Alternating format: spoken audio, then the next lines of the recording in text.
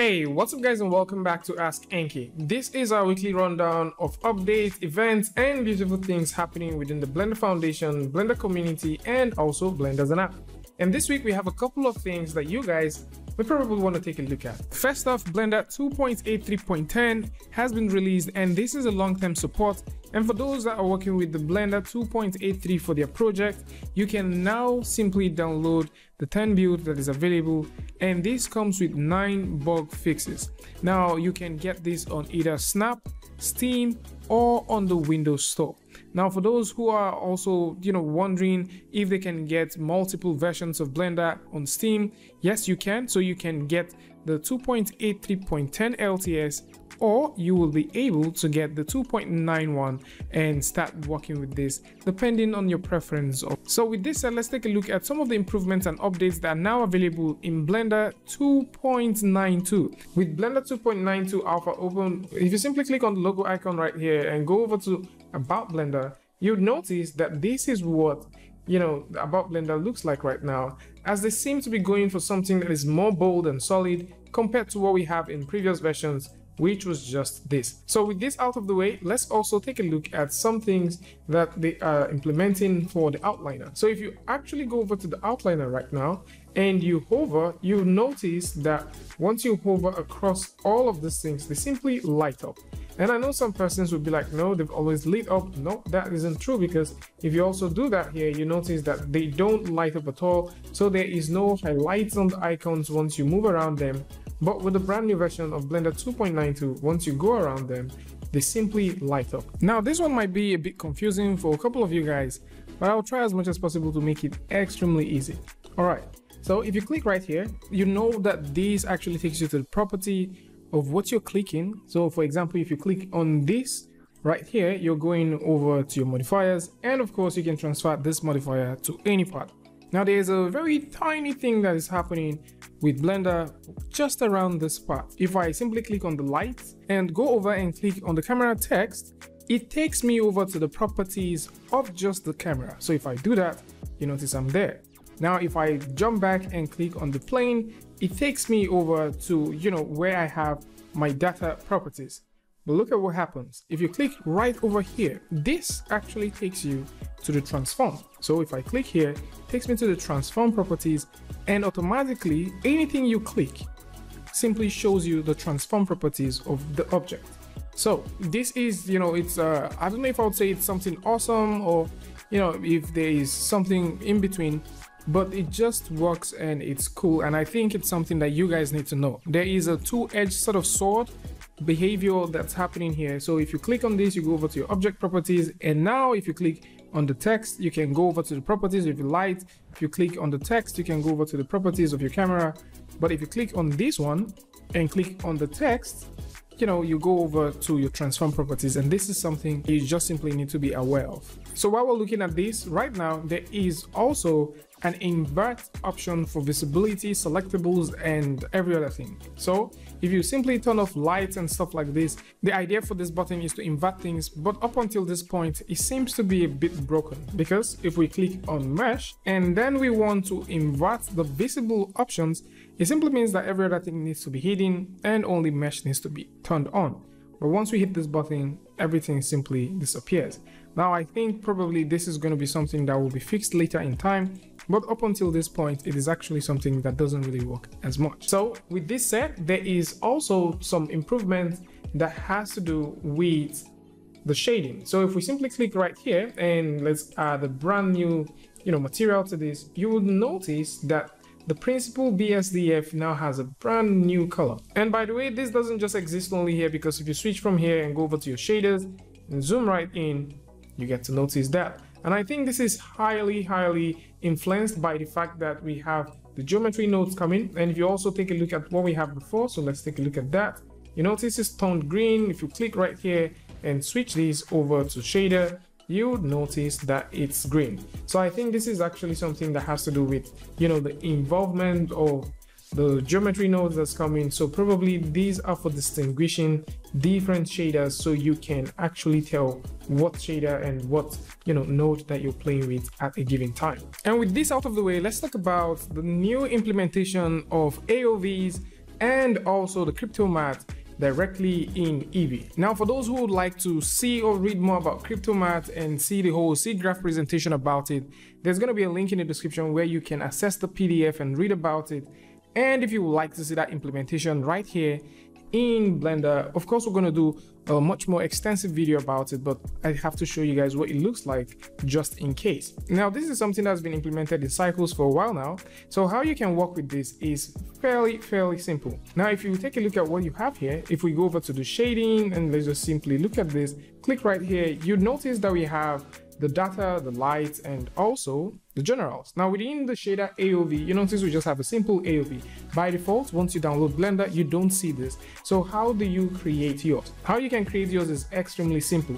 Go over to where you have your render passes, scroll all the way down, and all of these are passes, by the way, which you can turn on. So scroll all the way down. Now for your shader AOV, you can click on the plus button to add the shader AOV. Now that is how you can add this. So you can add as much as you want. And one thing which I've come to find out is you can define or you can give a definite name to any of this AOV. So for example, we can call this base color. So let's just call this base color. And we can also double click right here, call this emission, and we can, add as much as we want. Now, depending on how much AOVs that you add, if you click on this button down here, you can go and take a look at this. Now, how does this work? So we have a very small scene setup right here, which I would like to use to show you guys what it looks like. So right here, I have this very same thing. So if I click right here, go down, you'll notice I have, base color, specular, AOV, and also emission. So how this works is, simple. You need to create an AOV node, and then you need to attach a color, a texture to this. Now, why do you attach this? So you can simply take a look at what that base color or what you have whenever you switch to base color. So why you can see that we have our HDRI having that checker is because within the world we have this, and if we simply switch this from world to object, you can also notice that we have a brick-like thingy going on here. So you can do the same thing for various parts. And if you simply want colors, you can only use colors to define this. And speaking about colors, this is where your cryptomatte comes in. So for that of cryptomatte, if you go over to where we have our render passes, so let's simply switch these back to combine.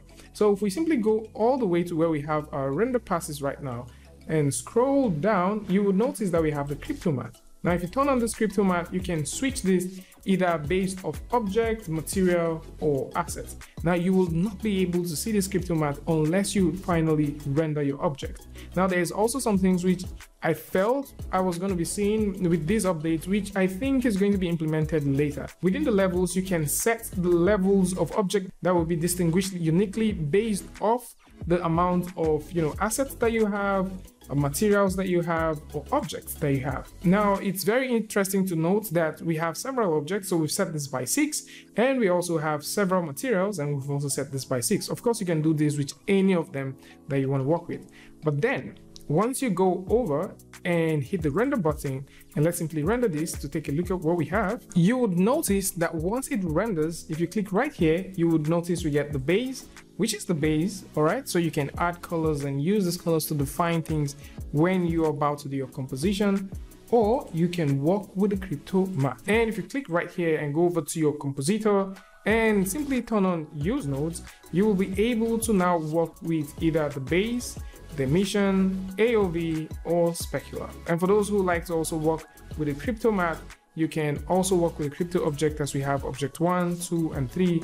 And this is definitely something that you might find fulfilling working with. Now, speaking about things that you might find fulfilling working with, there is a very cool update that I think you guys need to know. And this is from the folks at NVIDIA. So if you have a GPU, you can actually take advantage of the optics denoiser that exists in Blender.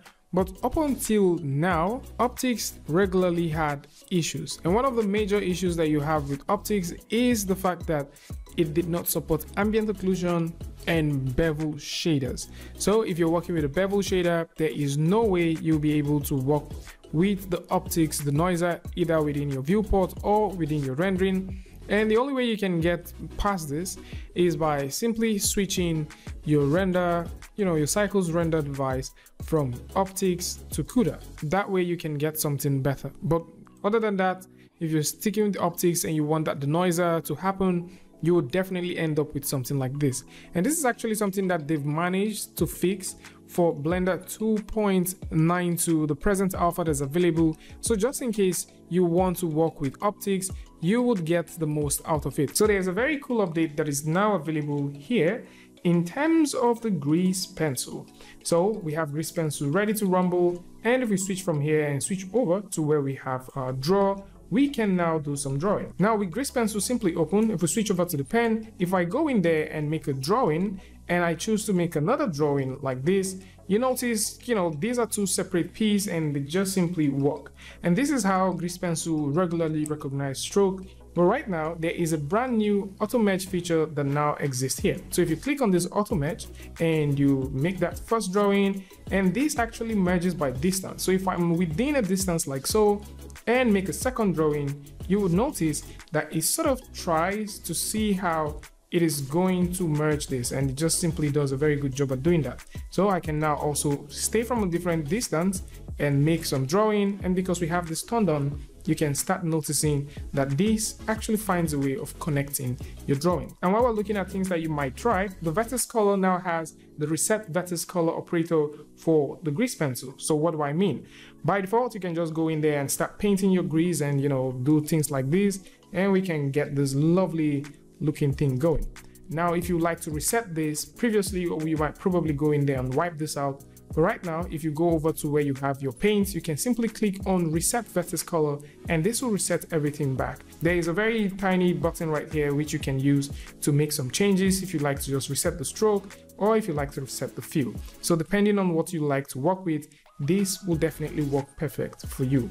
And for those who like to sculpt directly in Blender, right now there's a very cool filter for enhancing your displacement. So we've talked about how you can work with this stuff before, but I think Pablo is going really hard on these things and he's trying as much as possible to see that they actually come to life. So how do you find that? If you simply switch over to your sculpt mode, click right here where you have your mesh filter, you'll find this within the drop down where you have your enhanced details and also erase displacement. Now while we're looking at this, we already talked about the fact that Pablo is also working on the painting. So I think we covered this one sometime last week or last 2 weeks, where we said you can now do the whole oil painting thingy directly here in Blender. Now you don't get to see this because you have to paint this as a vertex. So you switch over to vertex and right now you can do some very cool painting right here. Of course, you don't really get to see that until you switch right here, scroll all the way down, and right now you can see that there is a very cool thickness and mixed color shading which you can now switch. So if you like to switch this, you can now easily click on this button to switch back and forth, and this is very lovely to see this improvement.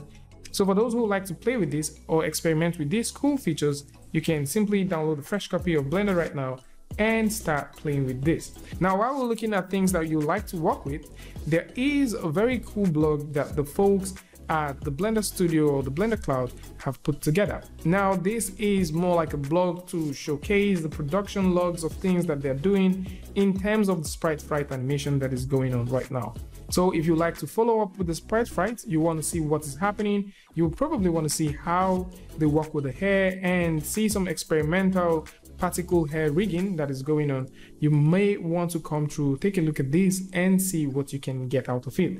Meanwhile, Spritesprite had an entire edition just simply dedicated to it from the folks at 3D World magazine. And before we go, the folks at AMD have also made an add-on. Now this is the USD Hydra add-on for Blender, so it simply means that you can now ship your USD stuff by simply using the Hydra Delegate add-on that is now available for Blender, and you can use that right here. Now this add-on is for free, so if you would like to grab this one as well and you probably want to play with the USD Hydra add-on for Blender, you will simply find the link in the description and grab this and start working with it. Tell me what you guys think about this in the comment section, and of course if you like this video or you learned something from this, you can go ahead and give it a like and don't forget to share with a friend. And if you're new here, it's going to be amazing for you to hit the subscribe button and also turn on notifications so that you don't miss the next video or the next update. And until I see you guys again with a tutorial update, Free Friday, Tutorial Tuesday, tips and tricks, things like this. Peace.